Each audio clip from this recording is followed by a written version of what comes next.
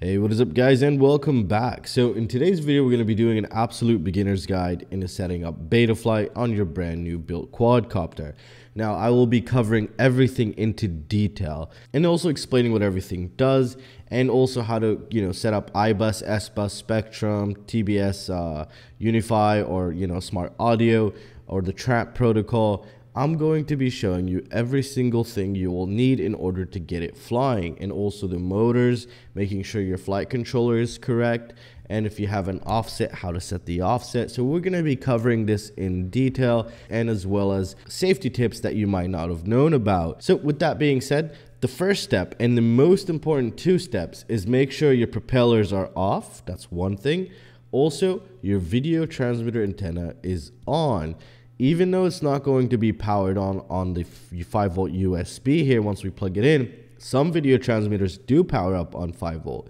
So keep that in mind. And also, once we get into the step where we have to check the motor, if it's spinning in the correct direction, then you might have, already forgotten that, you don't have your video transmitter on. You plug in the battery while you're doing all that. Your video transmitter could either burn itself, and also it'll definitely start degrading, which means its distance will get shorter and shorter as it degrades the components on your video transmitter. And nobody really wants that. So try to keep your video transmitter's antenna always on. So let's plug in the USB and hop into the Betaflight configurator. All right guys, so the first step before plugging in your USB is have the quad face away from you. This is actually very important, and I'll explain why. So right now it's facing towards you guys, and I'm gonna go ahead and plug in my USB here, and then I'm just gonna set it down on the table, and this will all start making sense why I'm doing it like this. Next thing you want to do is look up here. Now mine is COM74. I also have another COM port, which I don't know for what. But if you don't know which one, what you can do is go to COM1, press connect. If it doesn't connect, press on connect again, go down to COM, the second one you might have, connect, and you should go in. However, if you plug it in and these COM ports do not show up, then we have the drivers right here. You could download the STM USB VCP drivers. And after you do that and install it, it's just going to be next, next, next, next. Reboot your PC and connect it. If it still doesn't work, then you want to use this program down here. You click on this, it'll open the link for you. You can click on these names. And with the bottom program here, you'd have to do a little bit of just Googling on this, like flight controller, that name of the program right there, not connecting in Betaflight, and you'll probably find a bunch of results. I'm pretty sure you'll find a bunch of solutions. They'll all show you the same thing. So with that being said, let's go into the Betaflight configurator. So the reason why I told you to connect it facing away from you is so just in case you messed up and you had the arrow tilted a different way, we can actually see if the quadcopter's flight controller is in the correct orientation. So if I turn it to the right, yes, the quadcopter turns to the right, and that turns to the left, and that arrow should simulate where the camera is, and that's exactly what's happening on mine. Hopefully it's not inverted like on my camera, but it's exactly what my quadcopter is doing. I'm going to the right, I'm yawing, and that's perfect. That's what we want here.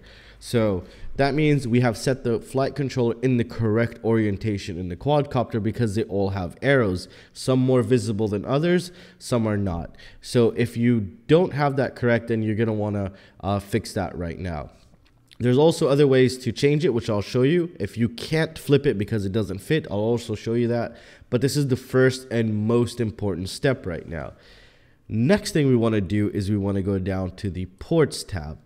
Now, the ports tab is very important. This is what activates your receivers, your video transmitter's connection, because you'll be able to also control your video transmitter through the on-screen display if you want it. And this is where you would activate it. And you can do other things also, like add GPS, ESC telemetry, and all of these things. Now, if you take a closer look here on the identifier columns, what you would see is forget the USVCP, never touch that. That is activated, so we're able to communicate with it via USB. So don't touch this. Well, you want to start with UART1 and go down to whatever UARTs you have. You could have 1, 2, 3, 4, 5, 6, 7 like mine, or even more. So here we have UART1. Now, what does UART1 mean? Now, what I want you to think of, the UARTs are basically USB ports on the flight controller. That's what they are basically. So UART1 is basically the R1 and T1 pads on your flight controller. They can also be called RX1 and TX1. there's 2 pads for each UART. Not always, they're always visible, 2 of them for each number, but that is what the number represents here. The R1 pad and the T1 pad right here. Now UART2 would also be R2 and T2. And then UART3 is R3 and T3. So you get the idea here. Now you might be like, what does the R mean? Well, the R means receive data. So if you want your quadcopter to receive data from a sensor, you'd want to put it on an R. Now, if you want your flight controller, your quadcopter, to send some data, then you're going to want to put it on a T, because the flight controller's T means it'll transmit. So that's what the R and the T stand for. So keep that in mind. All right, so now let's go ahead and start with the first thing, which is the most important thing, your receiver that's going to be controlling the quadcopter. Now, it's very important to know where it has been connected, and they always go on an R pad. Very important, because it's a receiving pad, because you're going to be telling the controller to tell the quadcopter what to do, so the quadcopter will be receiving that information. So it's always an R pad. Now there's a place where that might confuse a lot of people, which is F4 flight controllers and F7 flight controllers. This plays a really big role into getting your receiver connected correctly. And why is that? Now, if you're using FrSky and you're using an F7, then you can connect it to any R pad. Now, if you're using the FrSky S-Bus protocol on an F4, then it has to go to a specific pad, and usually the flight controller will tell you, oh, this is the S-Bus pad, and that's where you'd put it. However, you won't know which UART it's on, because it's also on one of these UARTs. You have to go to the documentation. It'll tell you S-Bus is RX2. So that would be UART2. So let's go ahead and check this one out. Now, what you want to do, for example, on my quadcopter. Now, if you've missed the previous video, I built this into great detail, showing you and explaining where everything connects.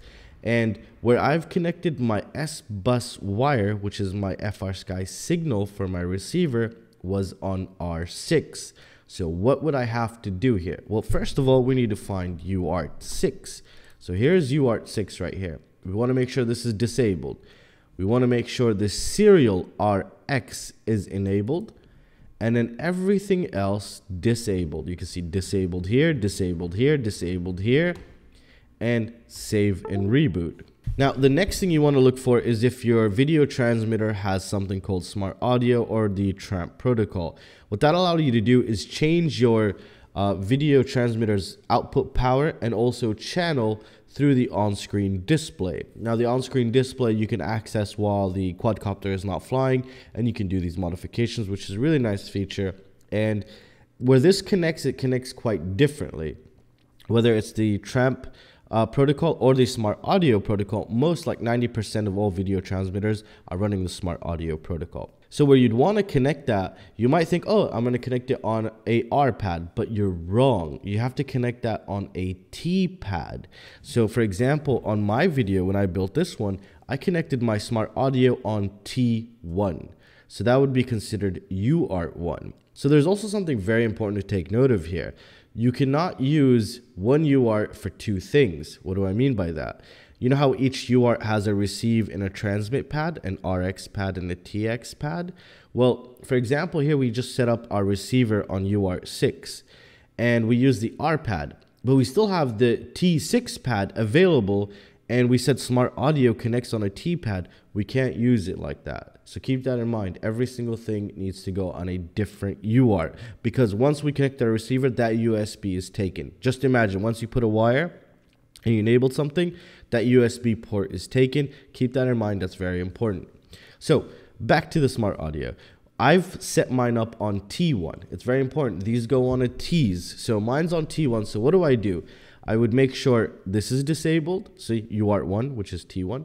This is disabled. This is disabled. Again, disabled until I go to peripherals. And right here, you could find smart audio or the IRC TRAMP protocol. On your video transmitter, it'll tell you what it's using. Some use them, some don't use them. You can still use the buttons if you don't want to set this up. So you're totally fine in that perspective, and you should be good to go. Now, mine's using the TBS Smart Audio. So I would just go ahead and select that, and everything else is disabled because I'm not using anything else here. And I would save and reboot. Now, the save and reboot is very, very important. So Then we go ahead and reconnect. Now, we just finished the ports tab. I really hope this helped a lot of people. And if it has, let me know down in the comment section, because that also helps the video. Next thing we have is the configuration tab. Now, this is a very, very important tab. This is where most of everything else that's left to do that can get your quad up and running. Now, first thing you want to make sure you're on Quad X. Hopefully you have a Quad X. This is the type of tutorial we're doing right now. Now, the next thing you want to do is go to the ESC motor features here. Choose either D-Shot 600 or D-Shot 1200. Stick to those two, but they won't always work. Let me explain why. If you're using a BL-HGLRC ESC, then you can choose any D-Shot here, up to 1200. You could use that. It's the best, it's the fastest, but it's not going to make any difference in your flight performance. Next thing, if you're using a BL-HGLRC ESC, then you want to choose D-Shot 600. You can't choose D-Shot 1200. So that's what you'd want to do. Mine currently is a BL-HGLRC, so I'm going to use D-Shot 1200. So next down here we have the motor stop. Now if you wanted the motors not to spin when you arm it, then you would have to set it like this.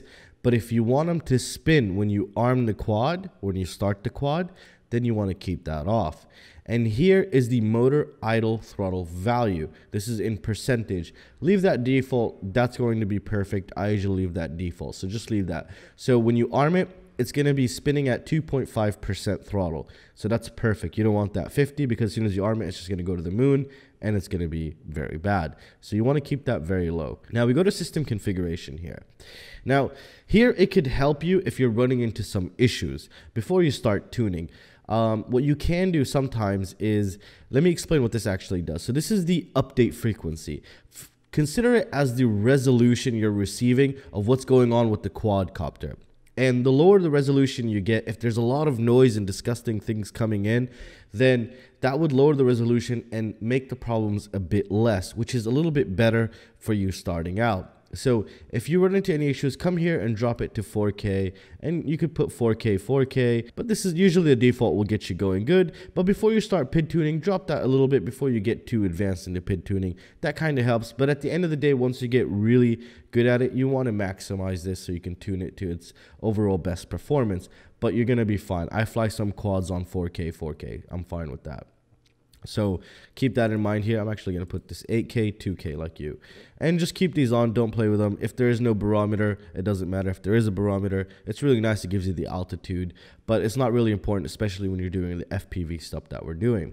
Now, the board and sensor alignment. Now, this is very important if you cannot fit your flight controller in the way that it's supposed to be mounted into the quadcopter, because some flight controls will have one side wider than the other, and in your frame, for some reason, you could only fit it off to the right, just like this. So let me explain this to you here. More than likely, we're just using the yaw degrees, and the yaw is this axis. That's exactly how we've placed our flight controller. And how do you know how many degrees? Well, this is how it is. So in a circle, there's 360 degrees, and there's only 4 ways that the board can be placed, whether it's like this, like this, like this, like this, because it's the square. What you'd want to do is divide 4 by 360, we get 90 degrees. So if you moved it to the right, because it goes clockwise, so if we move the board once to the right, so the arrow on the flight controller is pointing to the right, that's 90. And if we move it to the back, you add another 90 to that 90, so that's 180. And then if you move it to the left, then that would be another 90, which is I think 270, but calculated just in case.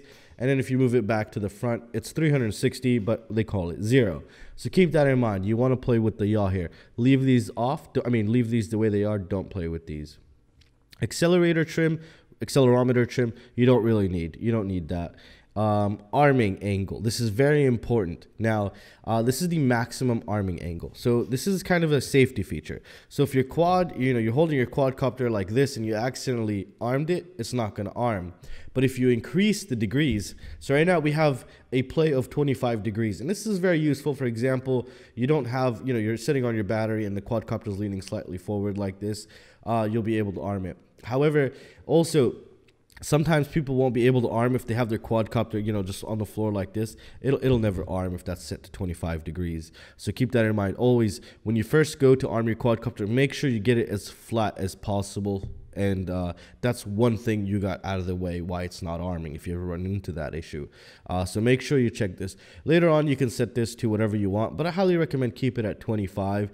This can be useful sometimes if you get stuck in a tree where you can arm it at any angle.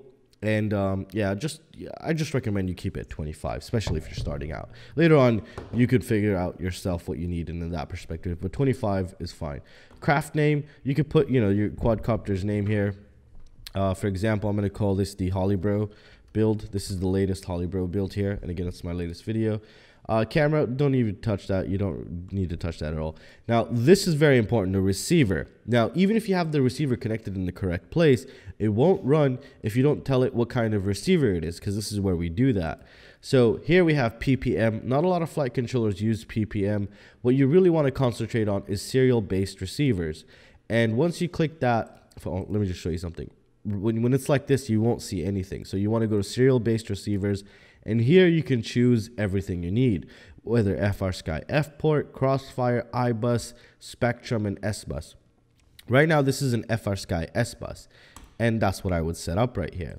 And if I were using iBus, I would go to iBus. And again, iBus would connect to any R pad, but on F4 flight controller, do not connect it to the S-bus pad. Be careful. So iBus goes on any R pad, whether it's an F4 or an F7. However, and again, we're using S-bus, and S-bus will work anywhere on an R pad on an F7 because this is an F7 flight controller. RSSI signal, we don't really need to get into that. That's some more advanced topics we could cover. 3D ESC, keep that off. GPS, you could turn it on if you know what you're doing, but right now we're not getting into that part of the tutorial. Right now I just want to get you in the air. I like how most pilots fly. So other features is also very, very important here. Now, right now, we don't need any of these. Telemetry, we have ESC telemetry. Keep that checked if you know what you're doing. And I'll cover ESC telemetry in a more advanced video. LED strip, I don't have any LEDs on this. OLED screen, nobody really puts that. That was like when it first came out, people were doing that. Channel forwarding, don't need that. Transponder, you don't need that. Air mode is really important. Now, air mode, what does air mode do here? This will permanently enable air mode. So, for example, you're flying and you let go of the throttle. If you let go of the throttle, it's going to go to that 2.5% that we set in the beginning. So you drop the throttle down, it'll just start, you know, falling like this. If your quadcopter ever does that, that's because air mode's not on. So what air mode does is it allows the motor to keep correcting itself even at zero throttle. So it can allow the motors to increase to however much they need to be in order to keep the quadcopter stable like this, falling down like that. So that's why you'd want to enable air mode. Keep that in mind, and I highly recommend you always enable air mode. Now, OSD, make sure that's on because that's your on-screen display. ESC sensor, we'll get into that in a later day also. Anti-gravity, keep those on. You could turn them off, it's up to you. I keep them on. So again, this is much more advanced, but keep them on, you'll be better in that perspective. All this stuff down here doesn't really matter right now. It's just to have the beeper configuration if you want it to beep when the RX is lost, and just these types of things, just beeper configuration here. So once we have everything set up here, then we want to go ahead and click save and reboot again. It's very important that we click save and reboot. All right, guys, so right now after we save and reboot, we have a power and battery tab. Now, I don't think I'm going to get too far into this right now. This is basically what's going to be giving you the battery voltage in your goggles on-screen display. And it's very good to monitor your battery while you're flying so you know when to land so you don't ruin it or it doesn't fall somewhere super far away from you. Usually the default settings will get you going. And most of the time, if not, some companies tell you what to do here. But we're going to keep that for a later video, so I prepare a couple flight controllers around me and explain this into more detail. But right now, this will usually just get you going, and it's not going to affect your flying that much. Next, we have the PID tuning. Now, the PID tuning, we're not getting into PID tuning because we're not flying just yet. And here, especially if you're new, just leave these default. Don't touch these right now. Leave these for a later day. Right now, just get your quad, make sure it's flying. So we're going to leave these alone. And definitely don't play with filters. Don't turn any of the filters off. It's very dangerous and you can hurt yourself. You can burn something. Just don't do that until you're ready for it. At least have a feel for your quadcopter before you actually attempt to do any of the filters. Usually just PID tuning will get you going. So keep that in mind. That's very important here. Now, receiver. This is very important because now we can see if our receiver is actually working from the configuration and the way that we've connected it. So before you go here, you need to do a couple things. One, you need to make sure you have bound your receiver to the transmitter here. Now, if you don't know how to know this, well, it's very simple. Hopefully you've tried binding it. The way to know if it's actually bound is keep your transmitter off and turn on the quadcopter with a battery. And if the receiver is, let's just say, red, theoretically, it's just red flashing or something. And then when you turn on the transmitter, the receiver went green. That means it's bound. That means you are connected, and we should see something here. If we didn't see anything moving here, then there's a possible issue of where you've connected your receiver or enabled the wrong UART. So keep that in mind. So right now, I'm going to plug in the battery into my quadcopter. Also, make sure the propellers are off and the video transmitter's antenna is connected. And I'm going to go ahead and plug in my quadcopter here. Actually, this is the first time I plugged it in. So, and I'm going to go ahead and turn on my transmitter here. And hopefully we should see that start to move. Welcome to OpenTX. Engine off. All right. So now I see I have input. So when I move, I see everything moving and everything is working. However, there's a little problem down here. So if you see this right now, the quadcopter is going crazy. And why is that? It's saying my throttle's at 50%, but my throttle's at 0. And if I move my throttle, I just see my roll moving. This is also another reason why your quadcopter would not arm. Right now, you have to take a look at the channel map here. Usually, you know, back then, FRSky meant something different. Now, this is FRSky. I'm pressing FRSky and clicking save, but still, the quadcopter down here is still spinning, and all of these are wrong. But what I have to do is, if that's happening to you, you'd have to go to Spectrum for some reason, because it's TAER. Now, when you click it, it's still spinning until you save. The save is all the way on the bottom right. So I'm going to save. Look how it stopped. And if we come back up here and we do our throttle, so here's our throttle, you can see the throttle is moving. And if we yaw, we see that the yaw is moving. Pitch is moving. Roll is moving. This is perfect. We're not going to need to do anything else here. And that is set and done. We saved it. Everything is working.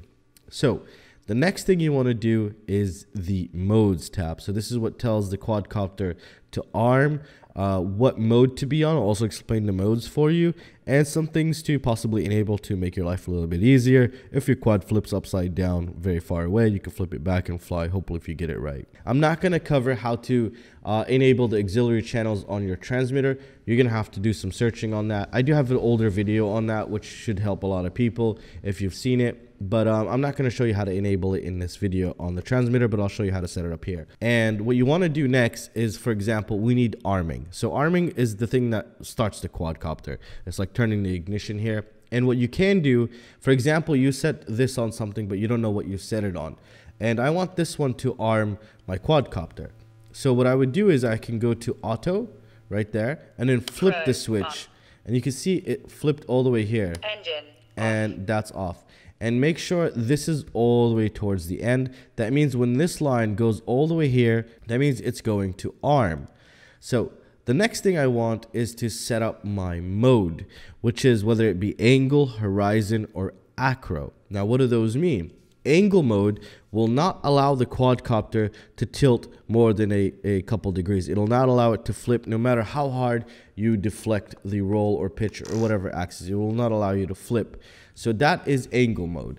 So if you wanted angle mode, then we would say add link. Sorry, not add link. We would say add range.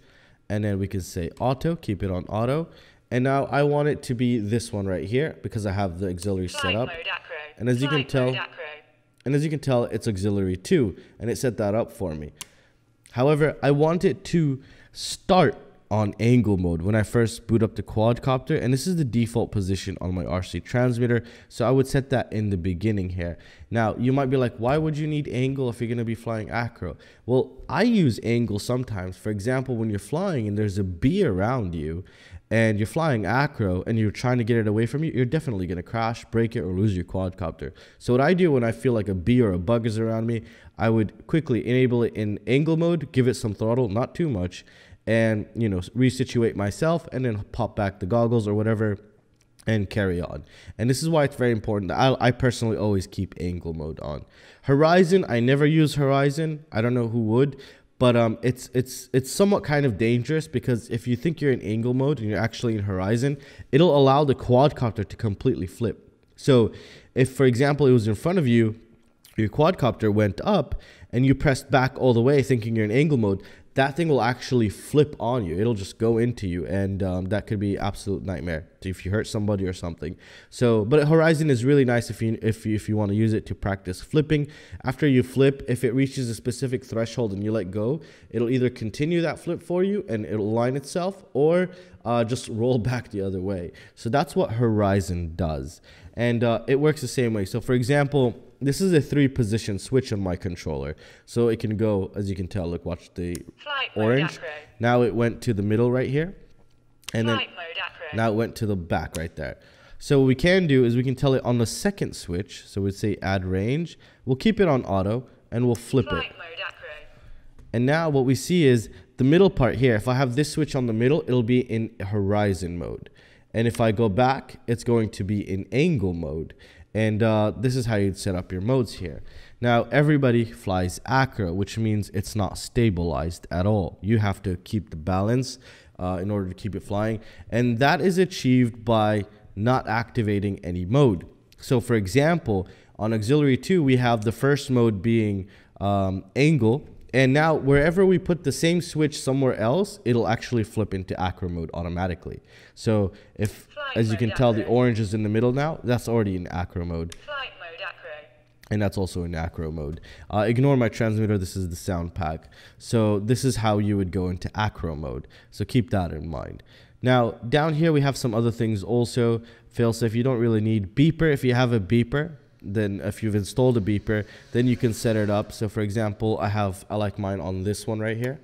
So that would set it up for me. But as you can tell, as I'm doing this right now, it caught the correct switch, but I'm never enabling it because either the orange is all the way to the left or all the way to the right. And I don't have this bar anywhere that would actually enable it. But if I moved it here, when I go like this, that enables my buzzer. And if you had it here, your buzzer would always be on. It would just be annoying. So that's where you'd want to set that up right there. I'm going to save. Never forget to save. It's all the way on the bottom right. Now, if we go down here, I'm not going to cover, again, all of these into great detail because I want to do a more advanced video later on where we go a little bit deeper and deeper every time. But these are the main two things you need. The arming, make sure it's here, make sure you have the correct auxiliary channel, and the angle. These cannot be on the same, well, they can be on the same switch, but it's not recommended. So this is how you'd set that up, and it's really that simple. I know it could be complicated at times. Alright guys, so right now we're on one of the most important parts, which is the motors, having them spin the correct orientation and also making sure you have them in the correct order, and I'll explain what I mean in a bit. So let's go into the motors tab now. So here we have this picture that says this is the front, motor 1, 2, 3, 4. Now this is very important because now we need to double check if that's correct. If that's motor 1 in the back right, motor 2 is in the front right. So I'm plugging in the battery. Again, make sure no propeller is connected because we're going to be spinning up the motors now. So I'm going to go ahead and say I understand the risk. And I'm just going to do one click on 1 right here. So this is going to be motor 1, and I'm going to press the arrow key up on my keyboard just to move it slightly. Hopefully your motor is spinning. So my motor is spinning, and motor 1 should be the back right motor. So that's correct for me, that's spinning. And then next, what you can do is touch the motor slightly with your finger, make sure it's not spinning super fast. Let me show you. Kind of like this. And on the picture, it's telling me it should spin clockwise. So I'm going to go like this and just barely touch the nut here, and I can see spinning my finger clockwise. So now we've confirmed that this is motor 1, which is the back right motor, as you can tell, and it also is spinning in the correct direction. So that's very great. Now we're going to do motor 2, which should be the front right motor here, and I'm going to click on this and just use my arrow key to move it up slightly. You can tell it's spinning slowly. There we go. It's not too fast. And that's spinning, so okay, we've confirmed that's motor 2. And this one is spinning in the wrong direction. As you can tell, it's spinning my finger by itself here. So motor 2 is incorrect. Now I highly recommend you get a piece of paper and write that down. So motor 2 here is incorrect in the orientation that it's spinning. Now we're going to do the same thing to 3 and 4. So here's 3, and that is 3. It's the back left motor here, and it's spinning counterclockwise, but motor 3 is spinning clockwise. So we're going to need to change motor 2 and 3's spinning direction. Okay, and now we have motor 4. Let's go ahead and see. It's the front left motor here, and it's spinning clockwise, which is perfect. You can see from the arrow on the picture there. So now we have all those into place to make sure everything is off. Turn this one off and also remove your battery. So we've concluded that motor 2 and 3 are spinning in the wrong direction. So what can we do? Well, I don't want to jump into BLHeli32 and BLHeli-S because they're both different softwares in the way you access them. So the best thing that I would tell you to do, and should be the easiest hopefully, is take any two wires. So for example, we said motor 2 here. I'm just going to unplug this. So we said motor 2 here. I would take any two of the wires connected to the ESC, any two, doesn't matter, and then just flip them. Flip any two, and that'll flip the orientation and you'll be fine. So that's what I would do to these two. I would desolder 2 wires and flip them, and I'd go to this one here, desolder 2 wires and flip their positions, and then you have all your motors spinning in the correct direction. Okay, so now you know how to check if your motors are doing everything correctly and if they are in the correct order. Now the ordering is very important. Motor 1, 2, 3, 4, and also the orientation is very important.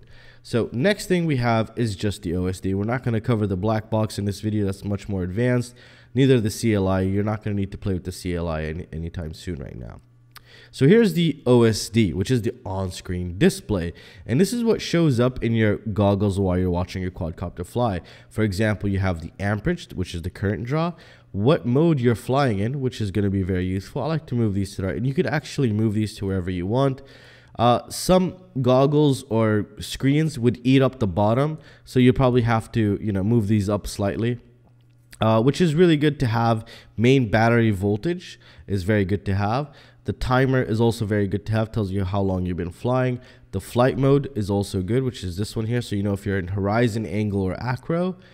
Throttle position, you can put that. Tells you what your throttle position was if you wanted that. Your VTX channel, if you have smart audio connected, this could be very useful. It tells you R band and it's on channel 2 and how much is your output power. So it's really great in that perspective. And you can go through these and see what else you'd want to enable. But the main thing to have here is the battery voltage. That is one of the most important things here. And yeah, after you do all that, don't forget to save in the bottom. So also very important. And if you remember in the configurations tab, we've also set up the name of the quadcopter. You would enable it with the craft name setting right here. So I called it Hollybro and it actually picked it up for me, Hollybro. So Hollybro. So that's really nice. Really happy about that. And yeah, and that's currently it here. So we're just going to save. Alright guys, and I really hope this video helped a lot of people out there. And if you still have any questions or any suggestions, let me know down in the comment section. I'll be looking at those in order to create my next video on these topics. And also, if I do help you make a purchase or avoid a purchase or help you with something, please consider joining my Patreon. That'd be super awesome. I do a ton of giveaways there. I'll probably be giving this one out very soon on the channel. This is a high premium quadcopter. So yeah, come join my Patreon to get access to a bunch of things, and also sometimes some free shirts that I designed. For example, this STM32 PID loop shirt, which is the equation that actually keeps our quadcopter stable in the air. So come join my Patreon and or check out my shop if you like this t-shirt, and I'll see you in the next one. Peace out, guys.